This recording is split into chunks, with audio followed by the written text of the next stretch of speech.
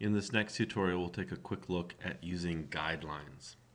So I have my document here, and I've got some text there that I'm going to use to adjust when I drag in my guidelines. So what I do is I go up to my ruler, and under View, you can see that there's a kind of off-on switch here for hiding rulers. You can do Control-R, or you can just click there and it'll hide the rulers. But generally speaking, you want the rulers to be on because you use guidelines a fair bit. So what we do is we drag them out from the ruler. Now there's a variety of different ways you can use them. You can use it to divide up your page singly, but the best thing to do is to separate your objects using a specific number.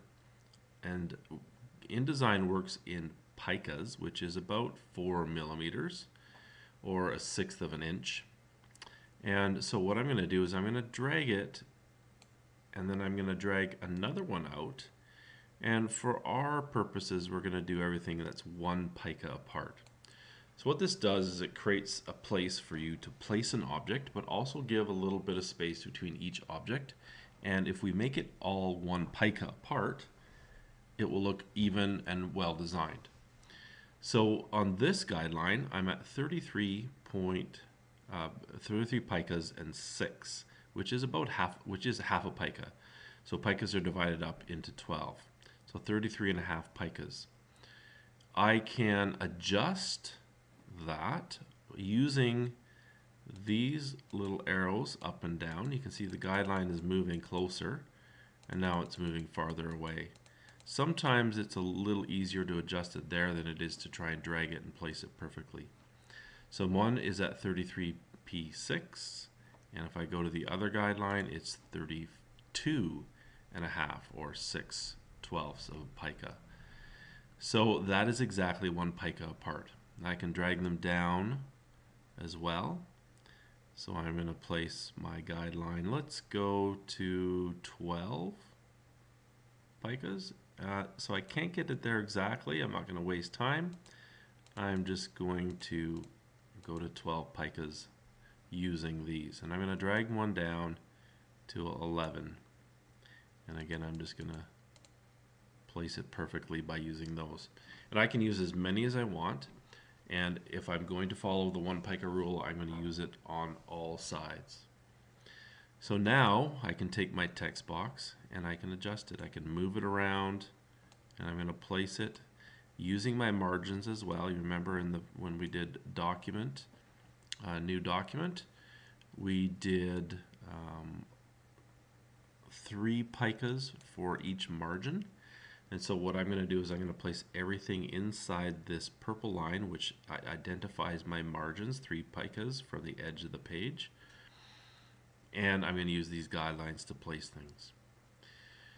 So that's basically how you drag in a guideline, and an easy way to adjust it by using these X and Y coordinates that appear when I click on the line. I can adjust it at any time. Now the other thing I can do is I can go to my View, Grids, and Guides, and I can hide them temporarily. So they go away. I can go back and show them again. I can also, once they're set, go to my Grids and Guides and lock them. So that way I cannot select them, I can't click on them, I can't accidentally move them. They're locked in place. So once I drag one in, if I want to divide up my page further, let's make sure I didn't move that. It's locked as well. So I can go here to, if I'm adding more in, I can unlock the guides, and I click on it. I did move it a little bit too much, so I'm going to go to 30 and 31. You can see that little gray box there, it's kind of flickering. Tells me exactly where I'm at, 31 PO, and then it will tell me exactly where it's at up there as well. So now I could drag more things in. So if I want to put in a picture frame in each of these, I can use it. And you can see it kind of snaps to those guidelines. And if I miss,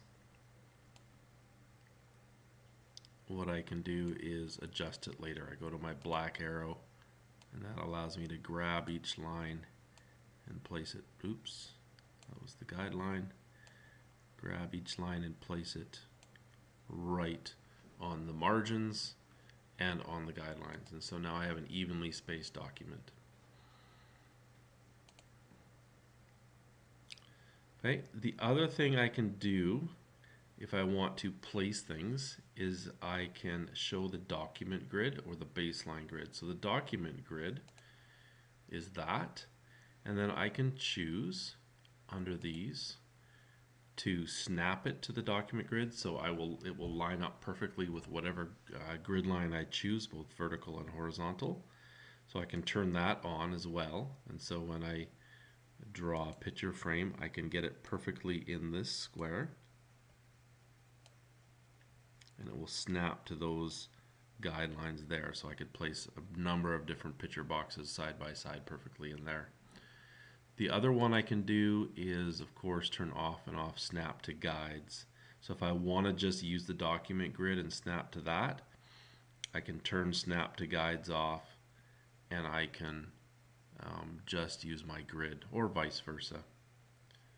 So I'm going to hide that grid, and that is basically how to use some of the guidelines and document grid features to place objects perfectly and nicely and evenly inside your document.